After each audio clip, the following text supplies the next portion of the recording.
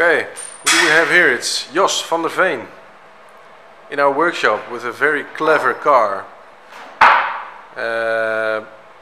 What car is it, Jos? It's a Peugeot 106, 1998. It looks original. It is. It's very original. The only thing we changed from the outside is the color, is the paint. Yeah. We bought solar panels. We bought many things that are sustainable in terms of energy. Yeah. Next project would be mobility. Yeah. And because we drive a lot, we have 4 children who attended school. Some of them we have to bring and get from school. And this was the opportunity to change the way we drive, to change the way we make our mileage. Yeah. What was your quest in finding an electric car? I wanted it to be cheap or not expensive, and it should contain at least 4 people. Easy to manage, easy to drive, and this was one of the few options we saw, and we bought this car from a local owner who had this one for about a year, and he imported it from France. You can see the new license plate. Yep. This is an imported car, and we found one on the internet. Where do you find cars like this? Is it difficult to get like this?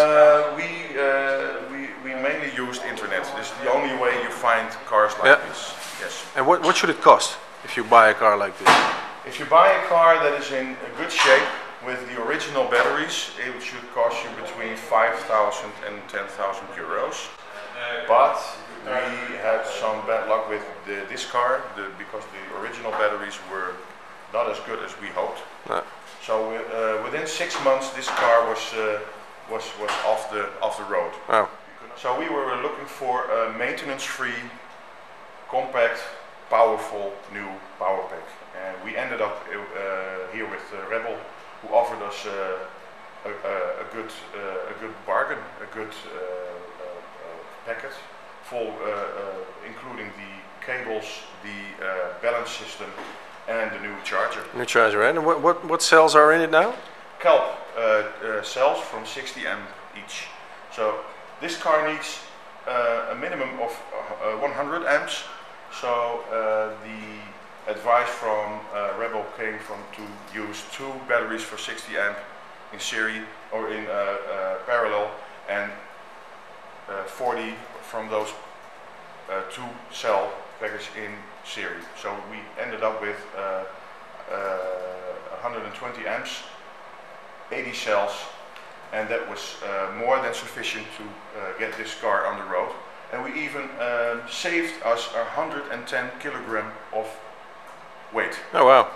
Yeah. Yeah, that's great. The front section, which is supposed to be full with batteries, is empty, and the new charger has a place in that empty area. And the main weight is at the back of this car, where we fitted 150 kilogram of batteries.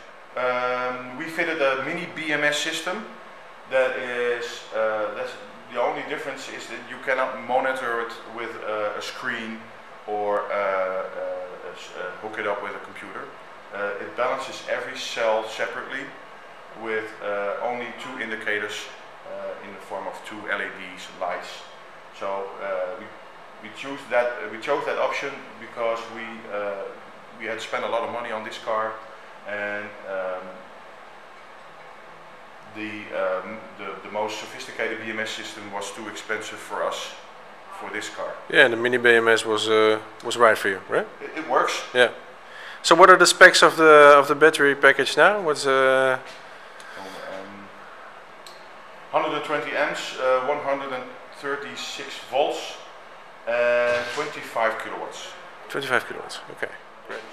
We bought the smallest charger because it's enough for what we intend to use for this car. We only charge overnight. And then it's full again. Then it's full. Ah, great. So Jos, you have some great experience now. If you would do it again, how would you do it? I would definitely buy this car, but not with the existing or original batteries. And without the batteries, it should cost between 1,500 and 2,000 euros. Whoa, that cheap. That cheap? Yeah. Not more than that, because the conversion itself will cost around 8,000–9,000 euros, depending what you want with this car. But I would buy this car for approximately 2,000 euros with 8,000–9,000 euro modernization, or fitted with new lithium polymer batteries. Yeah. And then you have a car just around 10,000 euros that can take you to your work, to the mall, to the school, and it's perfect. And then you have 150 kilometers of range.